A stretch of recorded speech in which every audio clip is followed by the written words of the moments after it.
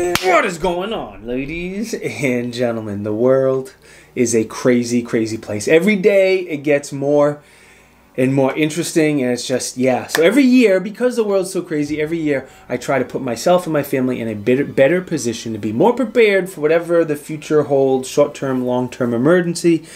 And that is why we're going to talk about Faraday bags, but not any Faraday bags. We're going to talk about these fancy, fancy Faraday bags from GoDark. They're really nice, fancy Faraday bags. All right, let's start at the beginning for you folks who don't know what a Faraday bag is. A Faraday bag is going to block any electromagnetic pulses, fields, anything electromagnetic. So that's going to be like your Bluetooth signals, your Wi-Fi signals, all the different types of cell signals, 4G, 5G, etc. The different types of Wi-Fi as well. And it's also going to protect your device that you put in here from EMPs. Sorry about that. From EMPs and from EMFs. Now, an EMP, if you don't know what an EMP is, it's like a bomb that doesn't kill anyone.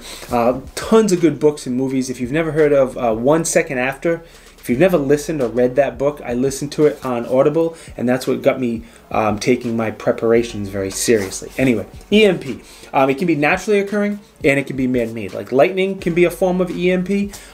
Man-made, like a bomb goes off in the air. Both of them can either temporarily fry electronics or permanently, completely fry electronics. So a lot of the movies and stuff out there, a big bomb goes off, all the electronics are fried, and how are you going to survive if you have zero electronics, man? The books and movies are really entertaining, but it is a legit thing. The military has been hardening their devices and preparing for something like this for decades, so it is legit. Now, EMFs, real quick. I've never heard that term until this review, so I know very little about EMFs, but it's electromagnetic field. It's the electromagnetic pulses that all the devices around us put out, like power lines and large appliances and stuff like that.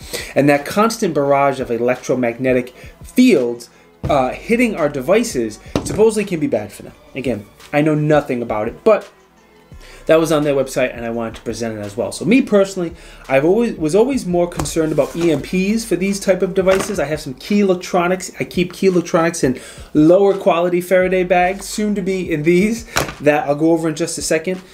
But as I was doing research for this video, I saw a lot of people mentioning, and the website mentioning, not being tracked, where if you put your cell phone in one of these bags, or your iPad or whatever, you can't be tracked. So even if you're not doing anything illegal, if you're, hell, if you go into a gun show and you don't want your phone to be tracked, whatever the scenario is, it's always nice to have the ability, stick your phone in there, not have it get damaged or anything happen to it, or excuse me, not have anyone track you or know where you are or know what's going on. I thought that was good.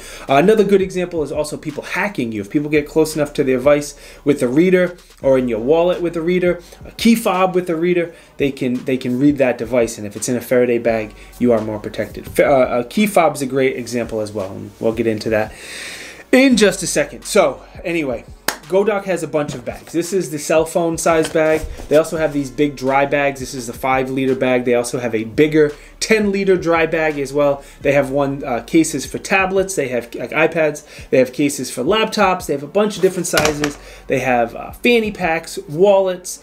What's the other one? An actual wallet. Now the fanny pack and the neck wallet and stuff are just RFID protectors, where these bags will protect RFID and everything else that I already mentioned.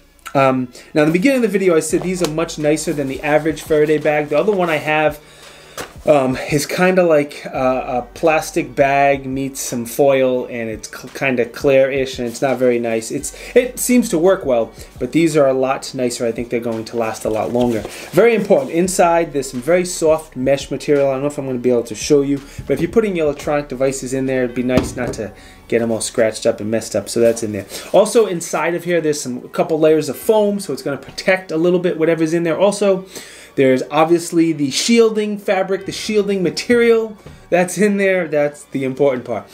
With both of these bags, it's very important to fold over the top a couple times, and you'll see the difference between the black and the gray. You have to fold that black over a few times and then put the orange over the logo.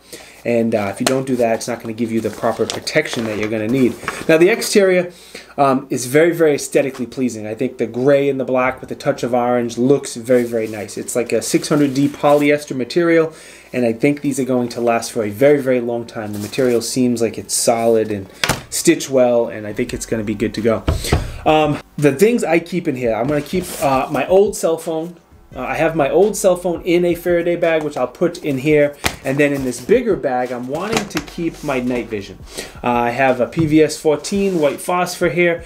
And if an EMP ever did come and I lost that, that would be a bummer. Having that in the end of an unlikely, I get it, end of the world scenario, having night vision would be such a superpower. Being able to see at night for offensive reasons and defensive reasons, that would be huge.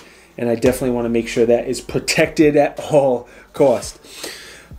Word to the wise, whatever you decide to put in here, you need to make sure you also put a power source in here as well. Like if you're going to put a cell phone in there, put the charging cable in there. Now, if you have the charging cable in there, how are you going to recharge this device? You have this device, but once the battery dies, what are you going to do?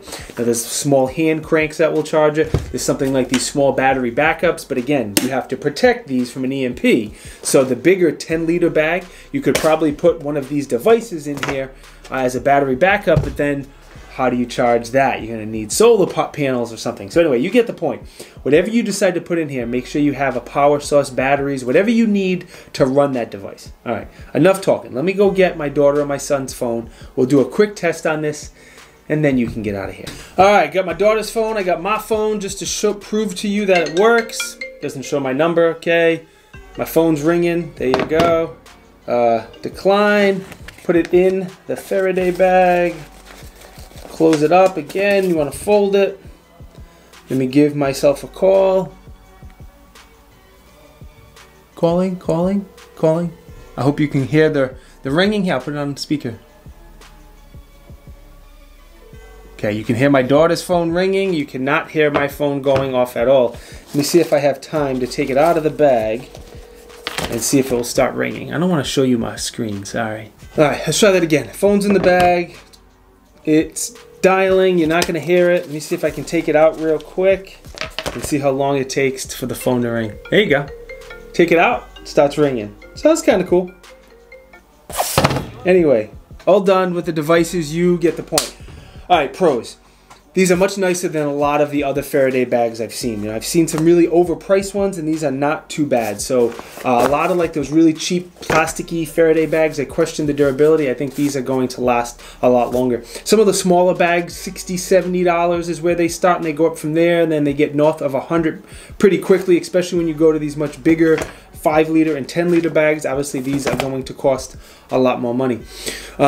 Free shipping over $100. I thought that was cool. Accepts cryptocurrency. I thought that was cool also. So if you're on their website, free shipping over $100 if you get a couple of them, or if you get one of the more expensive ones, and they accept cryptocurrency. Don't have any cons. I don't. They're again a little bit more expensive than those cheesy Faraday bags, but I do think they're higher quality, so I don't mind paying a little bit more for higher quality. There's a lot of other bags that are a lot more expensive that I don't see a value in, but these, I think they are worth the money. Again, let me remind you, whatever you put in here, make sure you have the accessories in here you need. Think about protecting your key fob, or at least your backup key fob. Put your secondary key fob in one of here, assuming you have your car protected from an EMP as well, but that's a whole nother story for a whole nother day. Let me thank GoDark. They did send these to the channel to review, and that's very, very nice of them. I appreciate it. I will absolutely put them to use. Those old Faraday bags I have, I keep on pointing over there because they're over there. Those will go as backups, and I'll start using these today. I'll put some affiliate links down in the video description. If you want to pick anything up from GoDark, please use those links. Helps me out. Doesn't cost you anything extra. I get a small kickback. I appreciate it. Helps keep the channel going, and everybody is happy. I'm on Facebook and Instagram. If you want to know what I'm reviewing right now in real time before you see these videos on YouTube, the link to both Facebook, Instagram, what was previously known as Twitter, all those links are down there if you want to give me a follow on any of those channels.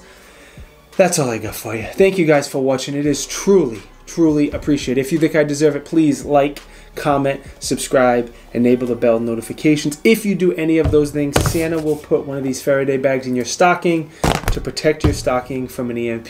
I'll see you guys next time. Peace.